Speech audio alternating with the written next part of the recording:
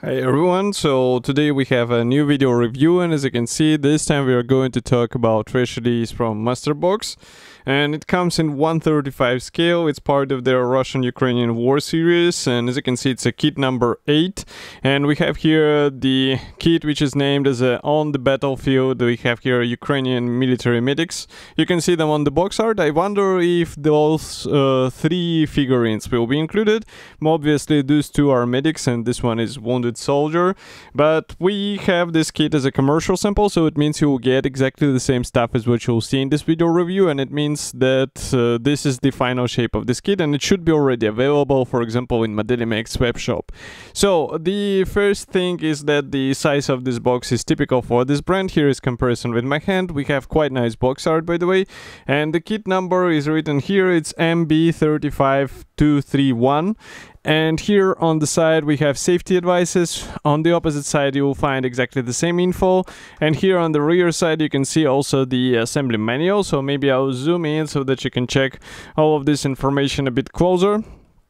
So first of all, we have the assembly manual combined together with the marking guide, and note that we have 2 marking options basically. So this standing soldier can be assembled in 2 positions, and this is really cool that they actually started including some alternative positions, because it gives you more variety, and in 1/35 scale it's a really useful feature. This is obviously the parts map. Here we also have the example of the camouflage colors and how they should be used for the uniform, and of course we have the paint chart as well as the full list of the kits available in this series. So we reviewed all of them, so in case you are interested, just open our YouTube channel and you will find them if you search for Masterbox kits.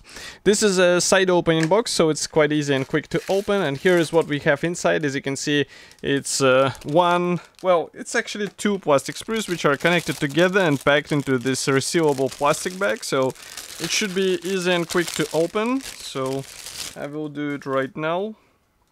And yes, the wounded soldier is included as far as you can see. So here you can see this frame, and maybe we can zoom into this part first, and you will notice that we have I would say pretty much standard or traditional parts design for a 1/35 scale. It means separate legs, hands and head.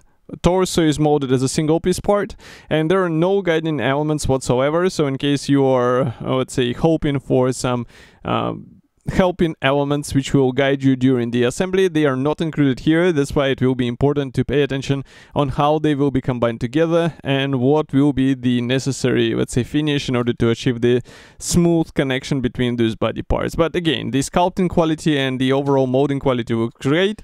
And here we have another figurine, so we can zoom even closer. So as you can see, again, a lot of items, I would say equipment items, are molded separately. Even the helmet here is molded separately, and if we check it, it's empty inside, by the way.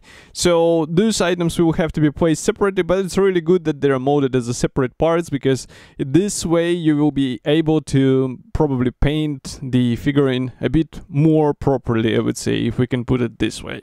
So overall we get 3 figurines in 1/35 scale together with various accessories and armament.